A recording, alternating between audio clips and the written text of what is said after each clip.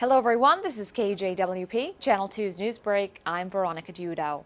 The U.S. Navy has called off the search at sea for the 10 missing sailors from a collision between their destroyer and an oil tanker near Singapore. The 7th Fleet said divers will continue to search flooded compartments inside the USS John McCain where some remains have been found. Meanwhile, the fleet said it had identified the remains of electronics technician 3rd class Kenneth Aaron Smith. The 22-year-old is from South Jersey. Smith grew up in Michigan and then Virginia before moving to Cherry Hill during his high school years. One Powerball ticket among the millions purchased across the country was sold in Massachusetts. The winning ticket for Wednesday's $758 million Powerball Jackpot is the largest in North American history for a single winning ticket. It was sold at the Pride Station store located about 90 miles west of Boston. For more on these stories, visit DelawareOnline.com.